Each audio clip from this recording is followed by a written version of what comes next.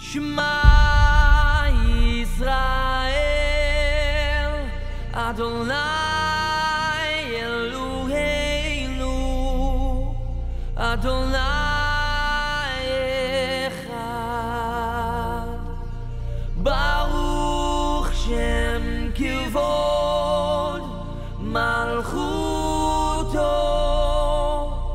Leolam Vaed.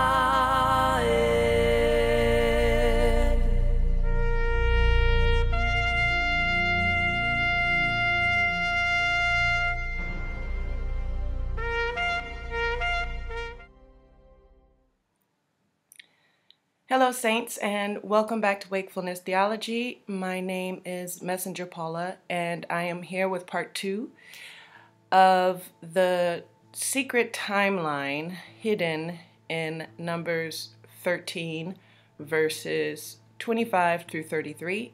So, using the letter lines, I am demonstrating how you can get deeper understanding with anything using the letter lines, understanding God's holy name, which is Pi, okay?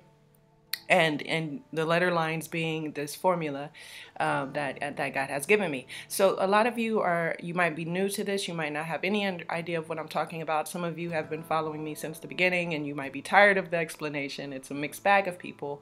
But just to be clear, if you want more information, you can click this playlist, which is explaining what is Wakefulness Theology, and as well you could see this video that I've recently done about a brother who I don't know who dreamed of me. I know it was of me. You know, when someone's talking about you, you know that dream was about me, and it was a way of confirming that what I'm saying is true. This is a spiritual language. This is the Father's language that He is allowing us to be able to decipher in the last days, to give us clarity, to give us strength so that we won't be deceived. And this actually has nothing to do with religion or religiousness, and the Father did tell me to kind of steer clear of that, because this is to bring people into a relationship with the Father who at the moment are not believers, right? This is a sort of proof. This is a more tangibility of higher things that He is allowing us to have right now.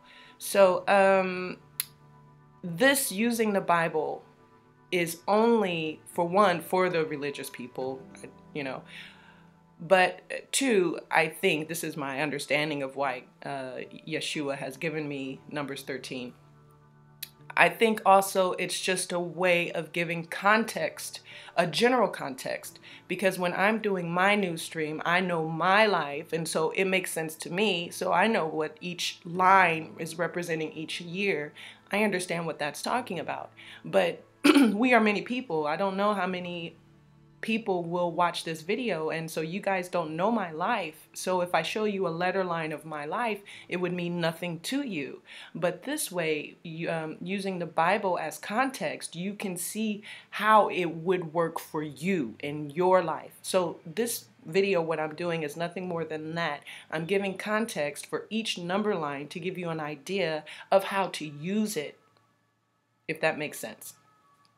In the next video, what I'm going to do is use my news stream year by year and show you how it proves that in this verse, Numbers 13, there is a timeline, and this is representing what will happen to us as the body of Christ in those years.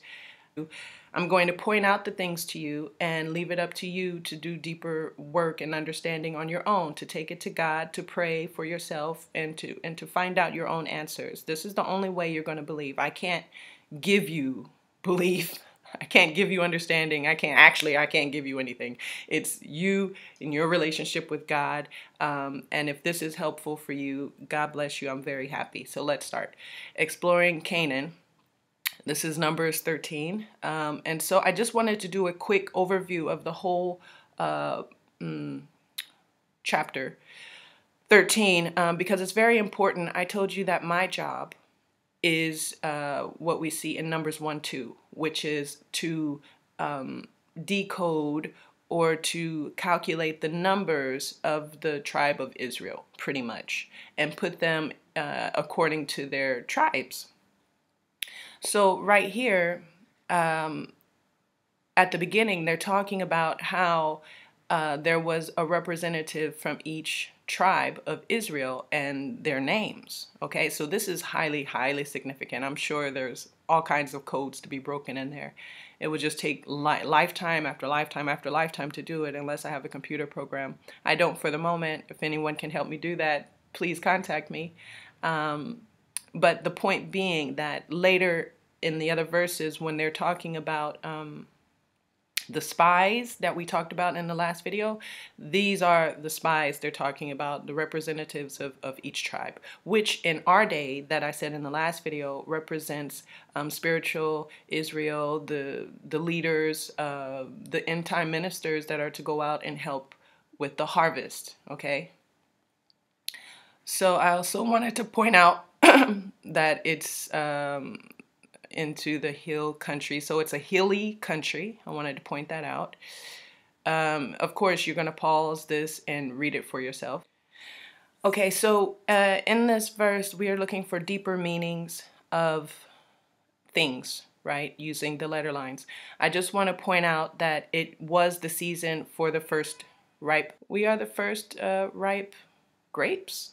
That represents us, and this is the season for that. So that's represented right here. So when they reached the valley of Eshcol, they cut off a branch bearing a single cluster of grapes. So here we were talking about the land was happy land. This place was called the Valley of Eshcol because of the cluster of grapes that Israelites cut off there. So at the end of 40 days, they returned from exploring the land. They came back to Moses and Aaron and the whole Israelite community at Kadesh in the desert of Paran. There they reported to them and the whole assembly and showed them the fruit of the land. They gave Moses this account. We went into the land to which you sent us, and it does flow with milk and honey. Here is the fruit. But the people who live there are powerful, and the cities are fortified and very large. We even saw descendants of Anak there. Amalekites live in the Negev, and the Hittites, Jebusites and Amorites live in the hill country, and the Canaanites live near the sea and along the Jordan. Then Caleb silenced the people before Moses and said, "We should go up and take possession of the land, for we can certainly do it." But the men had gone up with him. The men who had gone up with him said, "We can't attack those people. They are stronger than we." And they spread among the Israelites a bad report about the land they had explored. They said, "The land we explored devours those living in it. And all the people we saw there are of great size. We saw the Nephilim there, the descendants of Anak, come from the Nephilim. We seemed like grasshoppers in our own eyes, and we looked the same to them." Okay, so let's just keep a general idea of the story and read these letter lines. And in the last video, I showed you how I came up with the Roger word. So you have Roger here, insensibility, pain, vision, defective vision. Here we have optical instruments, blindness, visibility, invisibility, and appearance, as I showed you in the last video. And I explained to you how I came up with the definitions, and I also explained to you that this situation is a living situation. So the definitions can improve as God teaches me. My understanding can get more clearer and more precise, and any error that might be in there will in time be clarified. So what I have for the moment, I have literally copied and pasted inside my interpretation of the line. So you'll see that as we go along. After I've already explained how to do a letter line, so we have the Greek and the Hebrew definitions here. We have the Roger calculation of this word here, and again the Roger here, and again the Hebrew and Greek here. And pretty much that's it. I just copy and paste, put it together, And it reads like a sentence, and it makes sense in context, because this number 25, 26, sorry, God told me to say the letter 25, 26, 27, etc. It can be applied to you, it can be applied to me, it could be applied to a Bible story. This is just to give you an idea of how the letter lines agree and give deeper understanding. So, letter line 25. You love and feel a love for a place. You find relief because now God has given you an explanation. As a disciple of Yeshua, you exchange your services or reciprocate good deeds in a situation that could destroy and bring about death. Philosophers speculate about the situation, but they are missing the truth. So this is exactly what's going on in the Bible story. You have the love and feel a love for the place. We're talking about the land. You know, they want to go into the land of milk and honey. Exactly. And when you have it right here, it's talking about a hilly place, like I pointed out earlier. A place in Palestine. So I'm not saying this is the literal place, but when they're talking about a love for the land, yes, they're talking about the milk and honey, right? The land of milk and honey. You find relief because now God has given you an explanation. So the spies, as I said before, are representing us today, the real, true, spiritual Israel, the end time ministers, and you find relief because now God has given you an explanation. So the spies, they went out into the land and they saw the land, and they came back and they explained to Moses, literally. So the going out into the land, because this is 2025, this is the work that we're doing now. This is 2017. So the work that we're doing from 2014, which I was talking about in the last timeline, which was John 21, I believe, the Feed the Sheep timeline. It says in that timeline that we have actually started in 2014. We've been called, and now we're doing the work that we're supposed to do. We're doing our duty right now. This is going to go up until 2025. And by 2025, we will have done the writing we were supposed to do, the discovering, the searching, the figuring out, the finding, the understanding. All of that will have been done in 2025, and we will be able to give a report back to the church or the people, right? And so that is the explanation they're talking about, the work that we will have done by that point, as in the story, right? They went out and spied the land and came back and gave an explanation. As a disciple of Yeshua, you are exchanging your services or reciprocating good deeds in a situation that could destroy and bring about death. That's exactly what happened in the Bible story. They went out, but it's a very dangerous situation because it turns out the land is full of giants, right? And so they come back and they say, they do the report, but it was a dangerous mission. And the following decisions that have to be made on what they brought back. So they brought back this story, this explanation, and now decisions have to be made. And depending on what decisions are made, it could lead to death. You know, it's a life or death situation. So philosophers speculate about the situation, but they are missing the truth, and that's very clear because in the story you have Caleb, and you have who I believe is representing the remnant, the very small, I don't know the name, but it's representing those of us who are true and will stay true and faithful to the word and to Yeshua Hamashiach. And then you have probably the majority of people who won't, more like the great falling away. So the philosophers speculate about the situation, but they are missing the truth that obviously is talking about the brothers, because you have Caleb and then you have the other spies that went out with him. So he is the only one that said to take over the land, which is in agreement with what God wanted. And then the other one said, no, we can't. And so they would be the ones who were missing the truth. Okay, so here, 2026, you are full of goodwill, love, and benevolence because our Father in heaven is your joy, but there is judgment from above that has judged, and knowing that one will not be saved except for that they believe in the Master Yeshua's cross.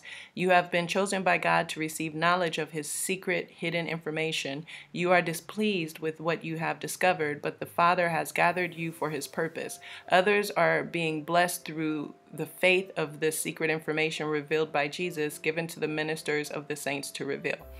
Okay, so this is Numbers 13:26. It is giving more information about Numbers 13:26, and this is a commentary as well about 2026, as we will see when I do my new stream in the next video. So let's see how does it give us more understanding about the Bible story. So you are full of goodwill, love, and benevolence because your Father is your joy. So here we talked about joy. It's represented in the story with the grapes that they brought back, and how those grapes are representing the relationship between Jesus and the church. Because I said in the other video, in the John timeline, we were saying that in 2025, the church will be pure. The church will be as Jesus wants us to be, right? And in this story, you can see that the grapes, they take two men to carry it, and they're carrying it on wood. The wood is representing Jesus's cross. The grapes is representing the promise, Jesus. Okay, and us becoming one with him, being ready, prepared to go into that land of milk and honey. This is joy. Okay, that fruit is joy and goodwill. It's the promise of the Father having been found and in our hands, right? So yes, he is our joy. But there is judgment from above that has judged, and knowing that one will not be saved except for that they believe in the Master's cross. So right here, judgment has more meanings than just like a judge saying you're guilty or you're not guilty. Judgment also can mean being able to decide and judge for yourself what to do or what not to do. So we're talking about perception, we're talking about choice, options, judging. So in this situation, what I'm understanding, the deeper meaning is that it's talking about the argument between Caleb and the brothers, because the judgment, the decision was we were to go into the land, right? But knowing that if we go into the land, that it's going to be death. They will die. Well, that's what they thought. They were afraid of that. They would die because the giants were there, except Caleb was saying, yes, we would die, except that we believe in the Father. The Father is on our side, and he will make us strong enough to be able to do that. So this right here sounds like that battle that's going on between Caleb and the brothers. Yes, going into that land, but knowing the only way you will be able to take that land over is through the grace of God, right? And that's what this is talking about, and that's what the story is talking about. In my opinion, like I said, it's living and it's developing, so you probably will see even more things than what I'm explaining right now. This is a living situation, and when you apply it to your life or some other situation, it's going to bring insight as well. You have been chosen by God to receive knowledge of his secret hidden information. So that's very easy. They were spies, and we talked about the spies and what it represents. So they went out in the land and they brought back this information. Boom. It's the same that's going to happen in our personal lives. This right here that we're talking about is hidden secret information. Is it not? Right.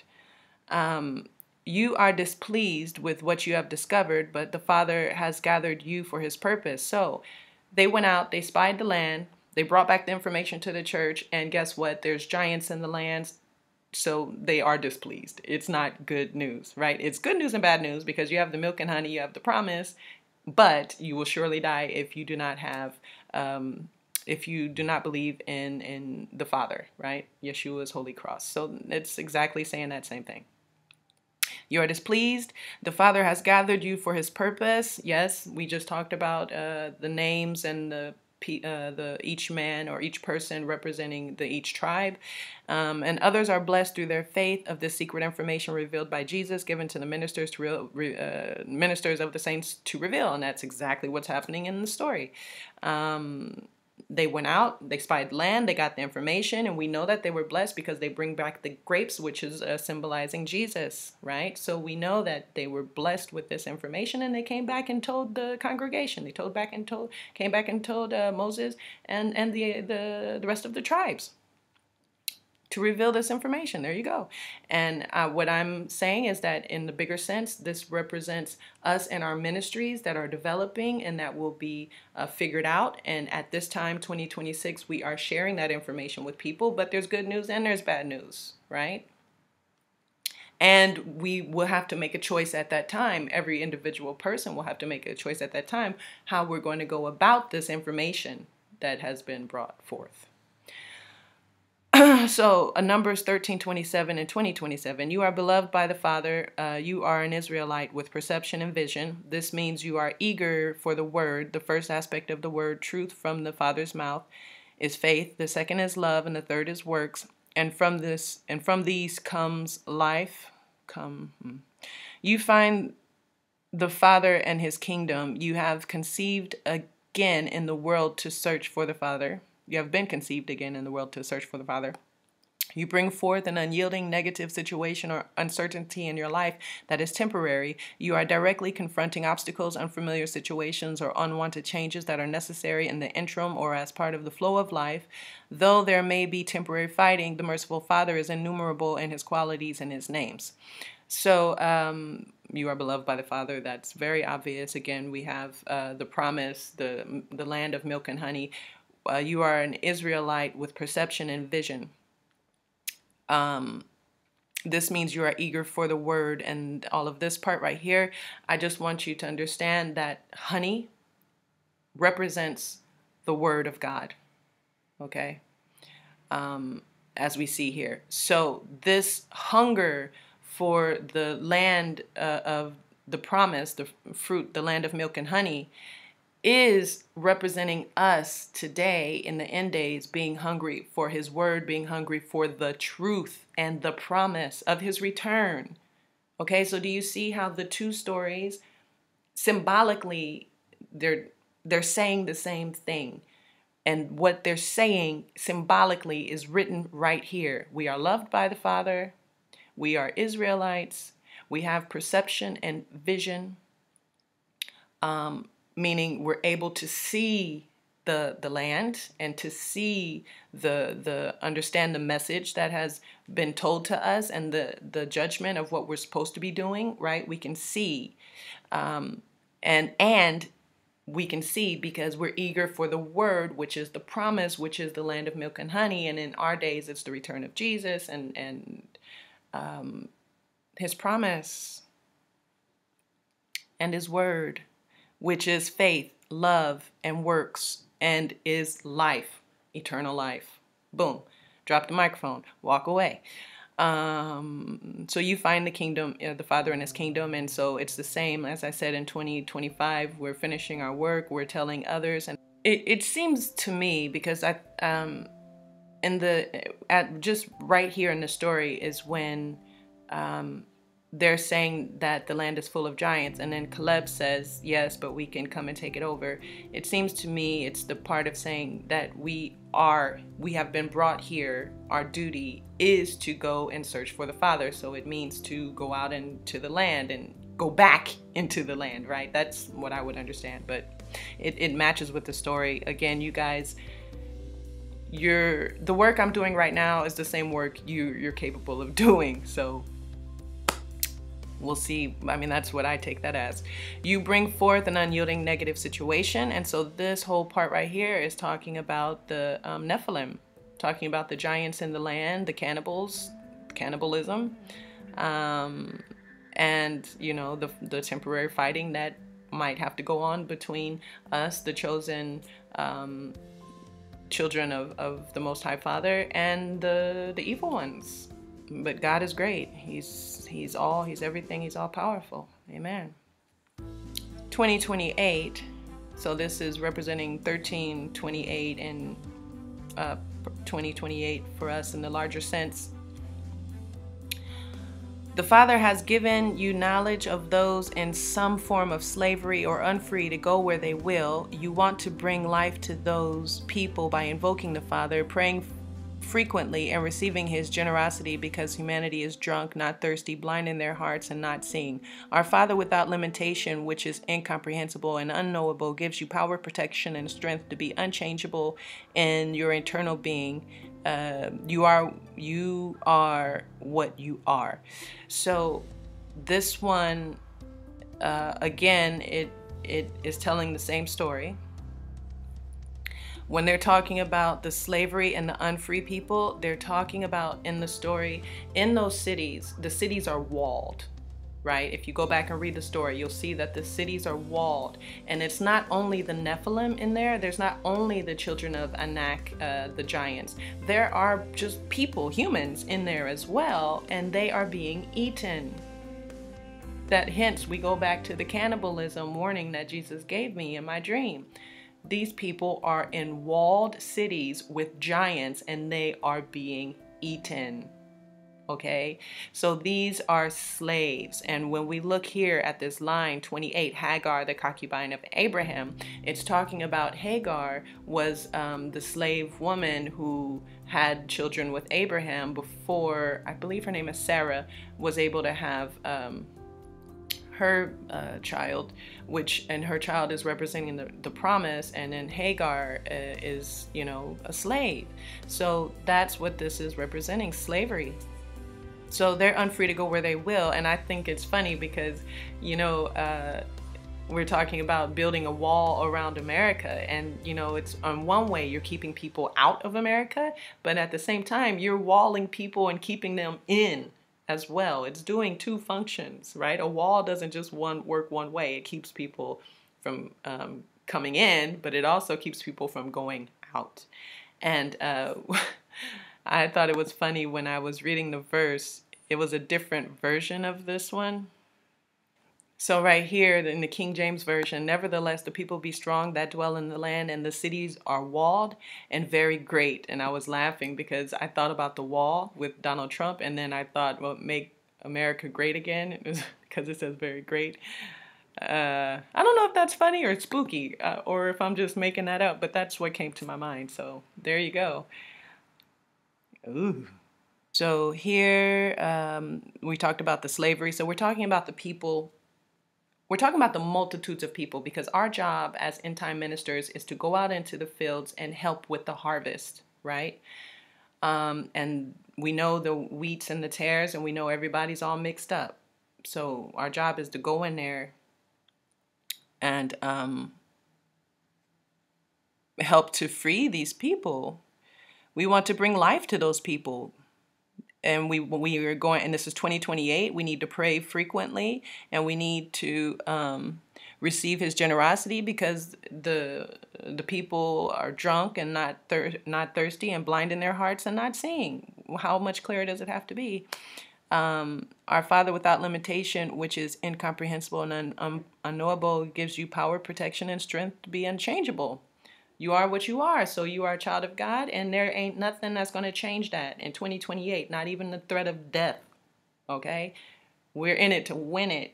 We're very clear, and we're out in the fields, and we're trying to help with the harvest. And God has given us all the power, the strength, and everything we need to be successful in that task. And that is what is represented in the Bible verse. And that is just to give you context for this letter line. Okay. And in this Bible verse, as I said, they're talking about the people who are walled in there, and the children of Anak. I forget how they're called now. Anak, yes. How they're blind in their hearts, and how Caleb was saying we can go up there and take over the land.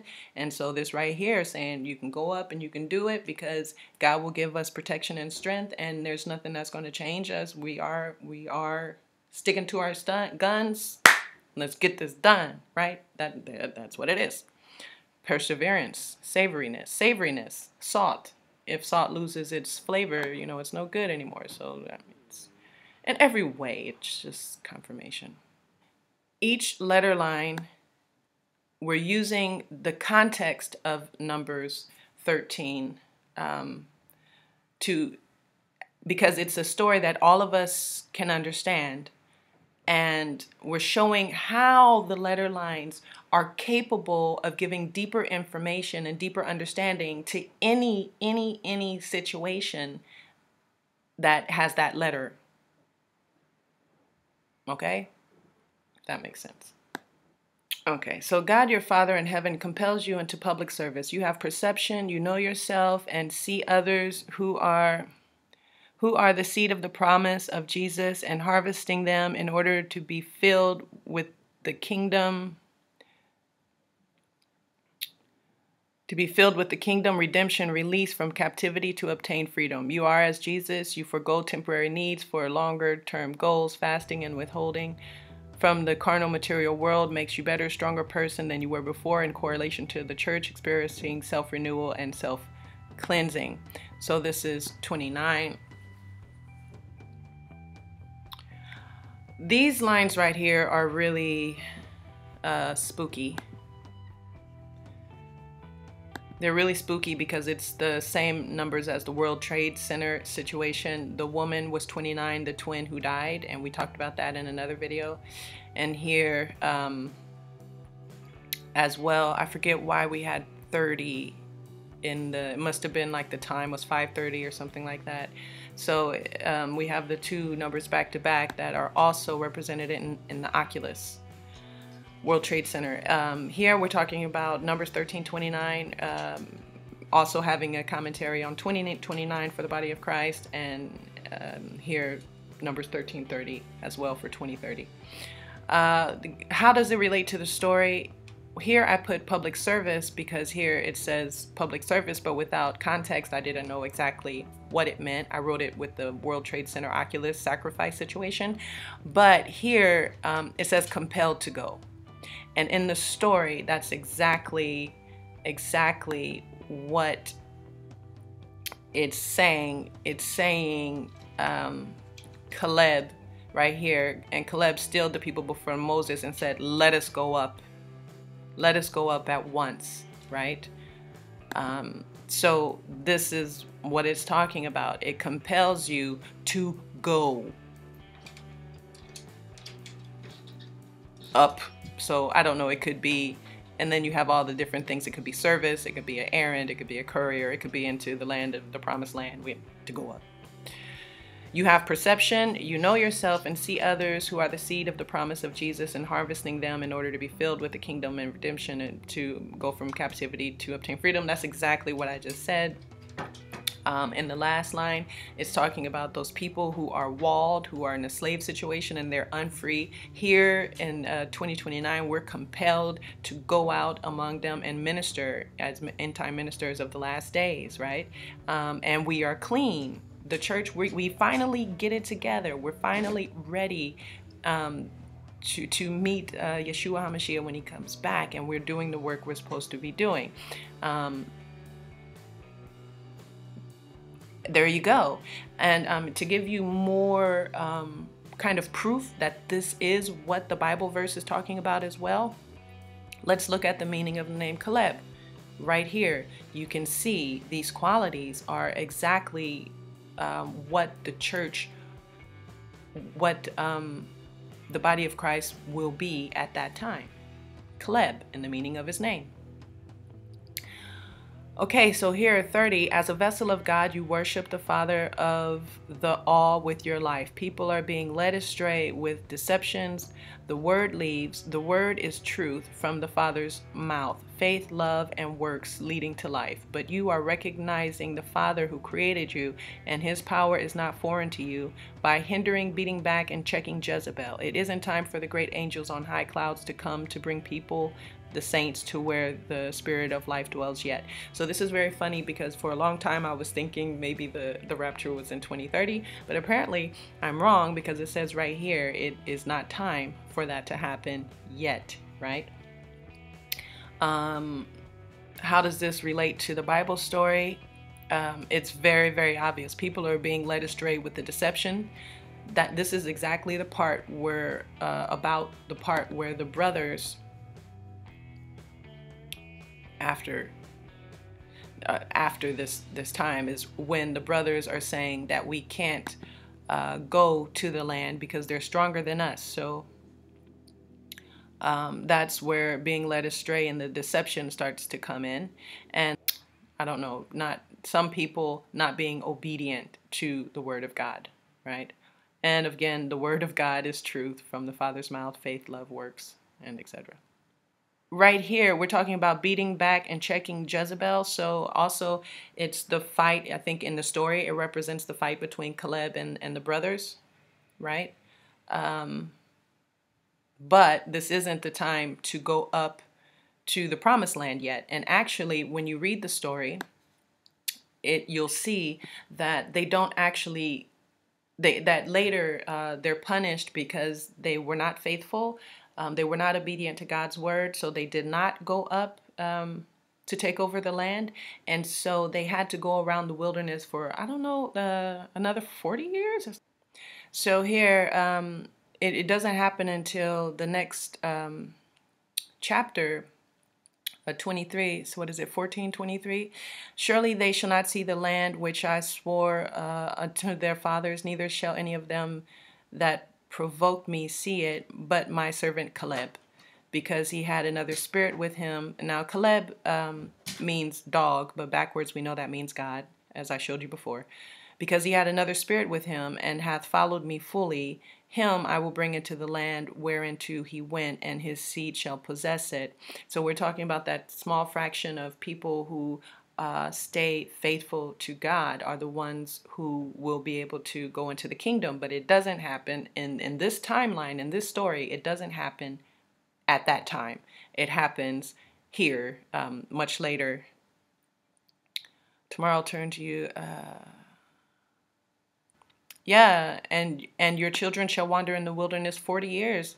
So what I'm saying is that here in 2030, it doesn't happen yet because the people who were unfaithful to the word of God, disobedient to God, have to go around again for another amount of time that equals the amount of time that the spies were getting the information to bring back, is what the scripture says.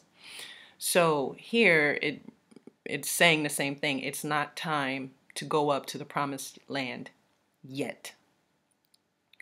They're being led astray because the brothers are telling them we're not able to overcome the land.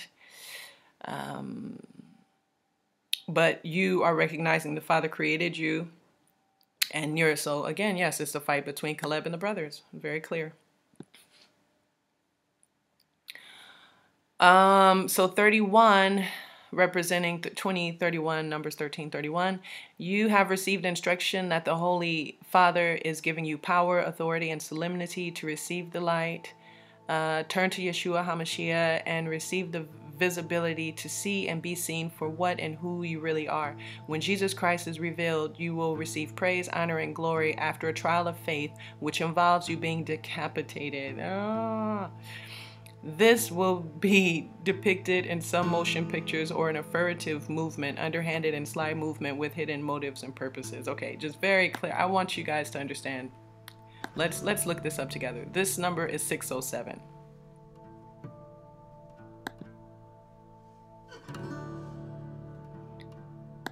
Okay, and the number is, what's the number? 607.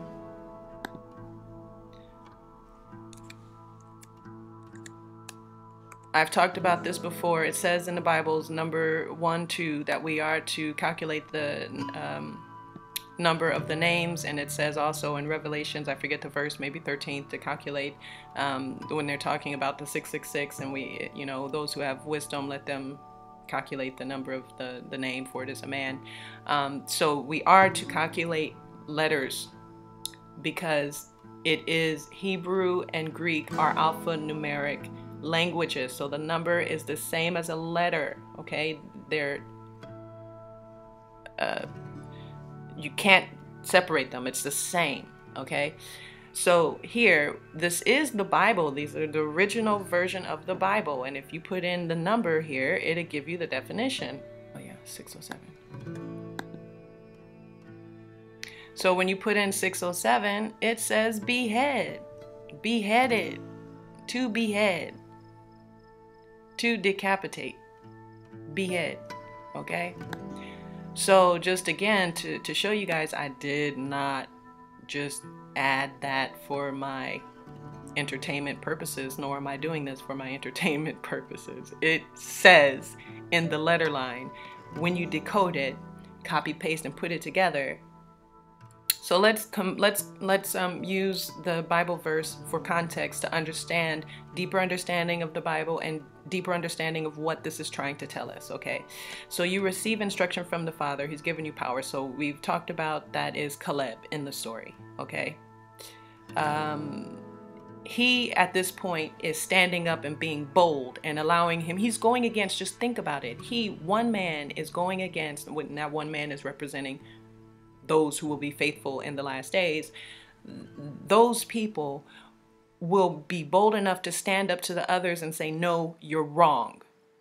No, you're wrong. Okay? Under the threat of death, they will stay faithful to the will of God. Okay? You will allow yourself to be seen for who and what you really are. And when we look, this is visibility, and when we looked up the Roger definition of visibility, the Bible verse was talking about when the angel came to Mary and told her that she would have Jesus and that he would be given the throne of David, right? So this is, you are standing up as a Christian and saying, this is, it's God's way or the highway, pretty much. So when Jesus Christ is revealed, you will be given praise, glory, and honor, but you have to go through a trial of faith. Okay, so this trial of faith in the Bible verse, but we are not able to go up against the people, for they are stronger than we. So the thing is that, yes, the people might be stronger than you, and yes, it might be a situation that you don't feel like you can overcome, but yes, you still have to do it. You still have to go up against Jezebel. You still have to go up against that system. You have to make this happen, okay? And that is your trial of faith, which might result in decapitation. But nonetheless, when Jesus comes back, you will receive your praise and your glory and your honor if you succeed in this trial of faith.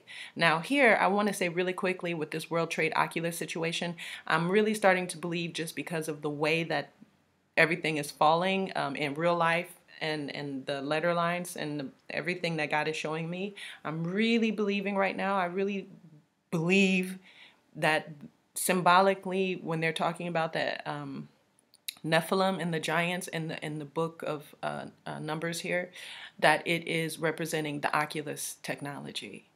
Now, I don't know how that's going to work out in real life. Like, are aliens going to come down and be giants? Are locusts going to come up from the inside of the earth and be giants? Or is it going to be the demons that are inside the virtual reality? Or is it going to be like demonic possession because CERN has opened up, portals, and people are going to be possessed by these demons, or a little bit of everything, or something completely different? I don't really know how it would manifest in our reality, but I do know that it is connected with the Oculus technology. That is just becoming clearer and clearer, and I will show you. I don't know if I'll do it at the end of this video, maybe the next video. I had another confirmation about that. So I just wanted to say this is not an accident. There is no accident that this Oculus keeps popping up at the same time.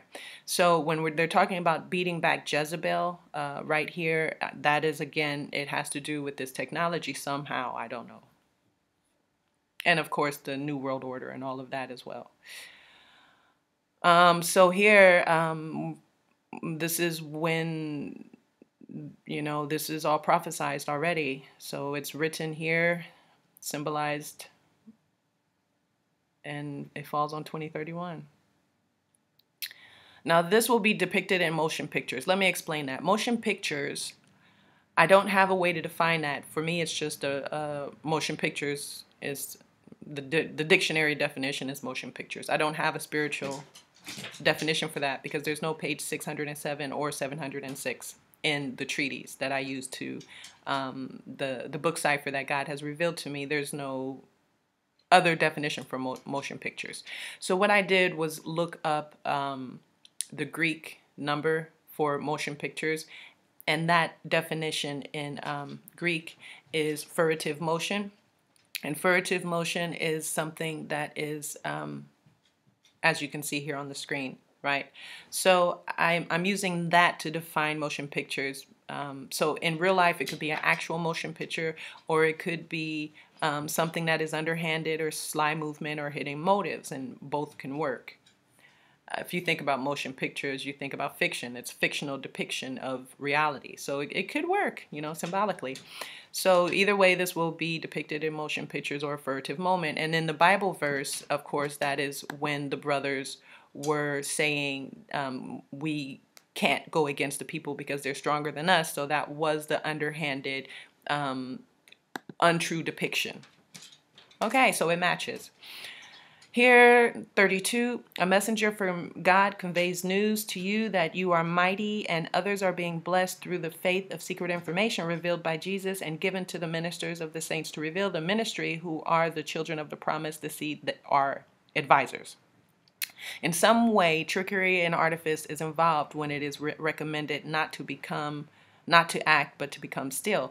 Hey, man, don't tell me that that is an exact match of the situation in the Bible verse. And that's what I'm trying to explain to you guys. In my life, when I do the formula that the Holy Spirit has given me, and it falls down, and I have year by year of what is going on with my life, it works the same way. It is exactly telling me what I've gone through that year. It's giving me the judgment about it. It's giving me you know, my bloodline.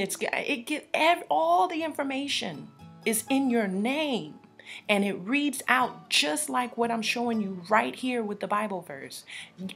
Don't tell me that that is not saying the exact same thing as the story here in Numbers 13.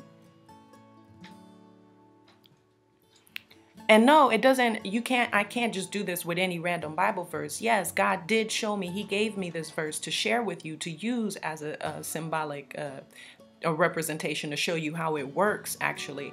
I don't know, because I'm working by hand. I don't have a computer. I'm not able to, you know, so I don't know if it works in every Bible verse that has the letter 32. I don't know. But God gave me this one, and it works in this one, right? A messenger from God conveys news to you. I already read that. So it's very, very simple. A messenger from God is Caleb. It's proven by his name. Look at his name. Others are being blessed through the secret information. We already talked about that.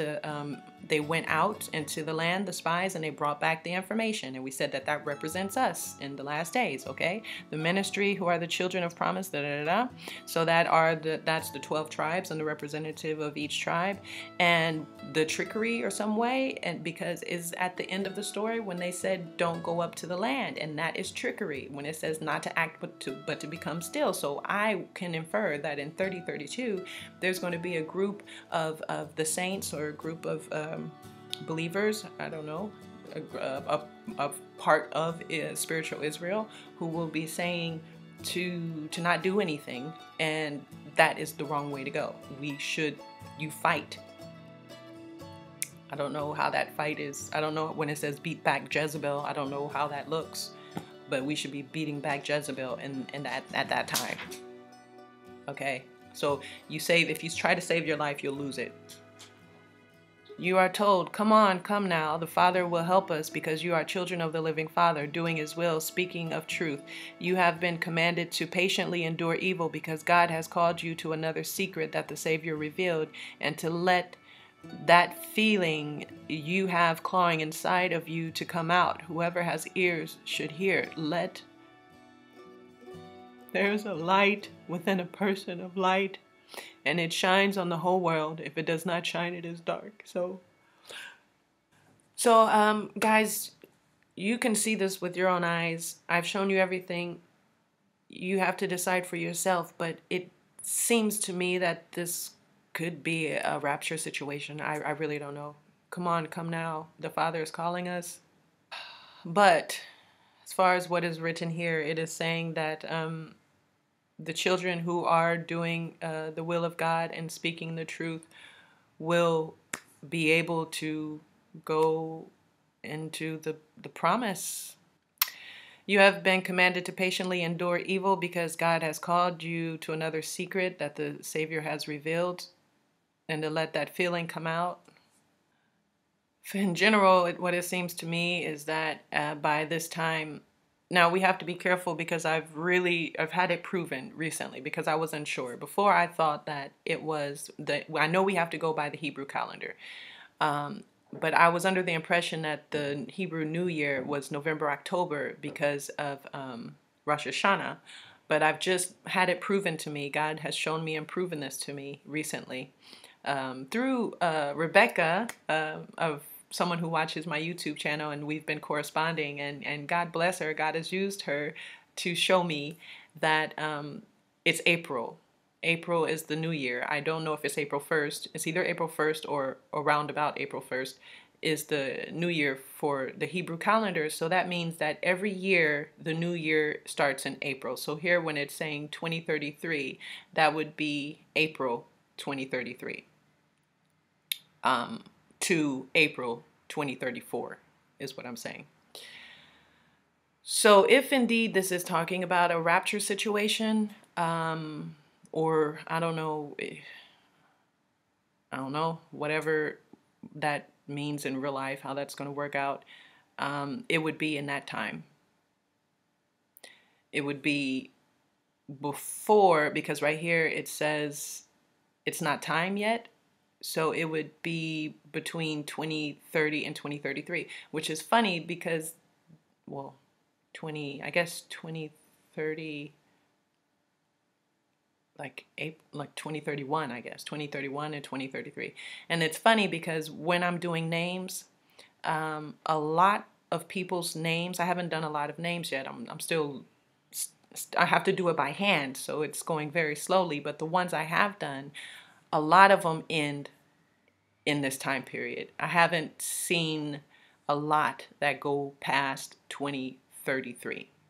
They all end between 2029 and 2032, 2033 maximum. Because I don't have the exact year, because I just found out that it was April, so I would have to go back and recalculate, everything. But I'm just saying around that timeline. There are some people's names who go into 2040 and go further on, right? But most of the names stop around there, including mine. My numbers don't go past 2032. So that would be April 2033, right? On the Hebrew calendar. So I don't know. I don't know what to make of it. I don't know what it's telling us. I don't know what it means yet, but I know it means something. What does 33? Seems to be that this 2033 somehow, however it's going to play out, is a separation between those who have, whoever has there is a light within a person of light, and it shines on the whole world. If it does not shine, it's dark. So in this year, in the story as well, it's very, very black or white. And 2033, you have light in you, and you are shining to the world regardless of threat of death or anything. There's nothing that's going to stop you. You are shining. You are beating back Jezebel. You have done your ministry, your duties. You are working and helping in the harvest. And in that case, you are light. And if not, you are dark. There is no gray. It is black and white. Okay? Those who are shining and have the light will be able to go to the Father at that time. I don't know symbolically or how that's going to work out in real life, but that's what it's saying.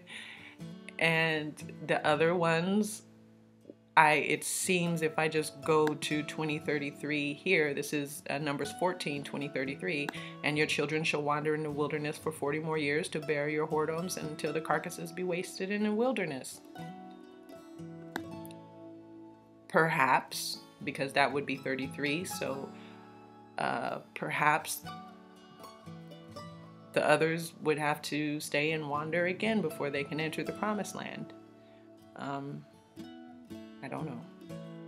Here we also have appearance. So as I said, these words, they can be literal and they could be all the other ways they could be. But I mean, could it be the appearance of Jesus telling us to come now? Is this the rapture, y'all? Is it possible that this is the rapture and the falling away is up here? I forget which number is the falling away. Oh my goodness. And then the appearance of, the Antichrist that we have to fight. And I mean, it just seems like I'm going to stop here with this video because I don't have answers. I'm just showing you that it's true.